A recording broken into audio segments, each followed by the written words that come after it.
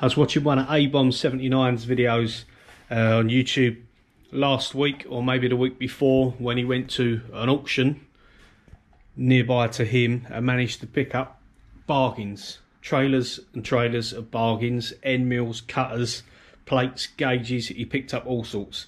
And it got me thinking, I wonder what's available auction-wise in the UK, because I've never really done an auction. So I had a quick look online, found an auction that was right local to me, about 20 minutes down the road, held by Cottrell & Co, and I went and had a look.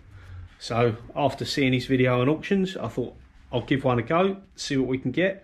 The only difference being with the one in the UK was it's held online, so you can go see the stuff, but all bidding was online, which is not quite so good, because you've always got everybody's available to see it. Whereas the one Adam done over in America, he if you're there, you bid. If you're not, it goes cheap. So he managed to pick up stuff cheap because people just weren't bidding on it.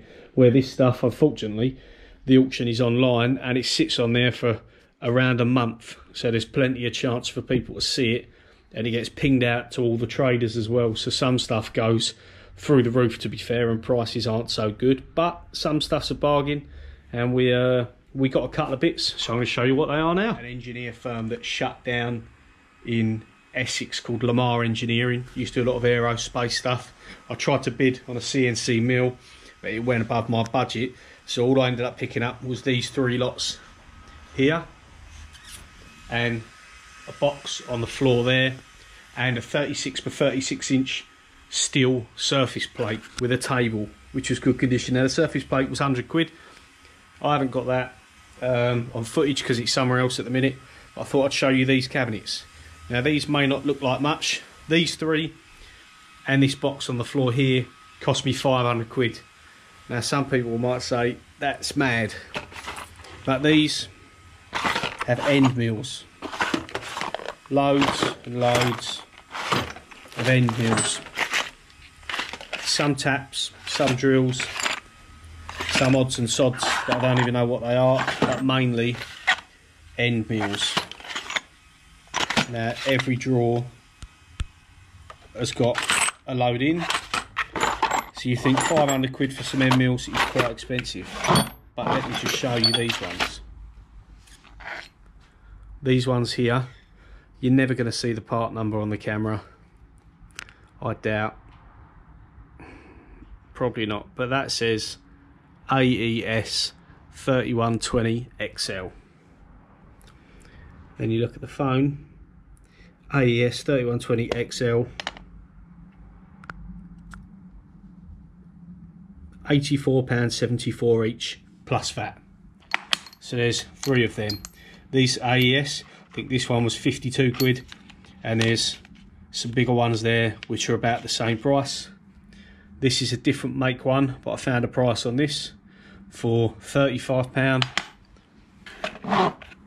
And then you've got some like this. Now this is brand new, never been used, just grubby from where it sat there. Then there's lots of these import roughing end mills, and you can see a lot of the other ones here. So what is 500 quid too much to some when you actually add this up? These, for example, 6mm, they're only about 8 quid each, but there's 30 of them in there. Them in there. When you start adding these up, it is a lot of money. Lots and lots of end mills. I think there's some drill bits yet, some drill bits in some of these. So that's these ones. Some drawers are a bit empty, some drawers totally empty. Some drawers have got new stuff in them, some old. But there is enough end mills there to last me a very long time. So more than my money's worth there when you add up, take into account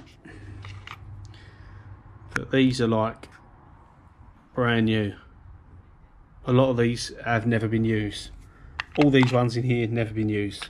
All these ones in here, maybe 1 or 2's been used. Some of these are used, or possibly not. That big one looks to never be used. That one I'm not too sure about. And you've got funky ones like this. It's a Canadian company, Mini Cut International. But these are good end mills. They're all good end mills. So I've got money's worth there. Now this box here was included as well, and I haven't even started to go through this yet. These are all just chucked in, all into the same box. But that one there, for example, 20mm, 4 flute. Now you're going to be paying a few quid for that. Ones like this, that's been ground, been used. This box also has lots of taps.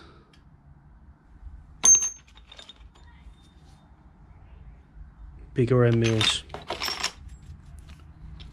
Very big end mills.